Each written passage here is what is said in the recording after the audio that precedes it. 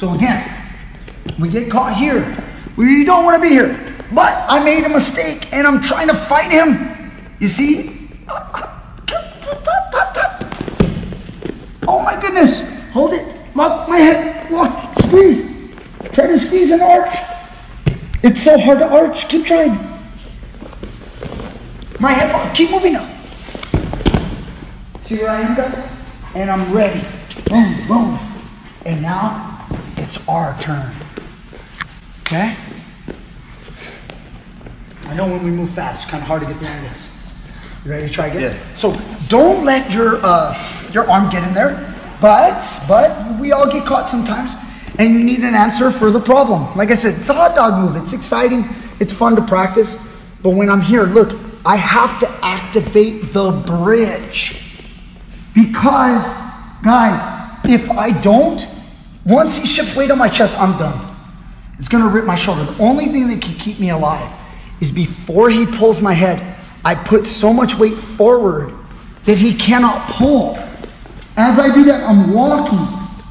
My shoulder is getting in a better position every time I move. And now you can see my legs. Look at my legs. I turn.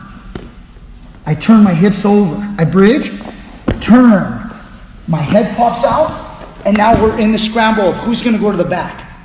If I stay here like a dummy, he'll go to my back. See, we're in the same position. Just keep turning. Turn around me. Yeah, there we go. Keep going. Good. So I have to make sure that I move before he does.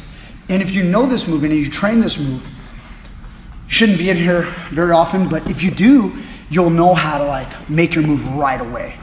Okay, and I have had to use this a few times in my 25 plus years.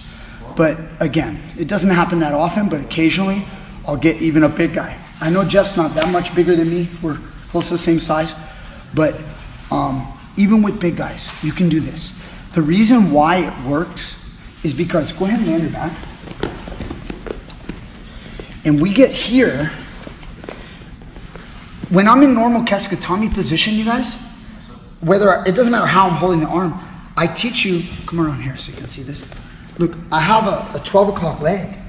So I have my thigh, and I have this leg here. This is here to prevent the bridge. So try to bridge. And I got nothing, right? So when you guys do this, one of the drawbacks of wrapping this up and trying to do this, you've now taken away that post. And then the only way to win is to immediately activate. I cannot let him move. I have to pull his head or lean back like this, because now you can't bridge. Try to bridge. See how your bridge isn't working? Yeah. You're gonna try to do it, but I'm gonna pull. It's gonna be a tug of war. I'm trying to pull, he's trying to bridge. So again, you don't wait until a guy gets way back here or until he like lifts his butt and puts all of his weight on your chest.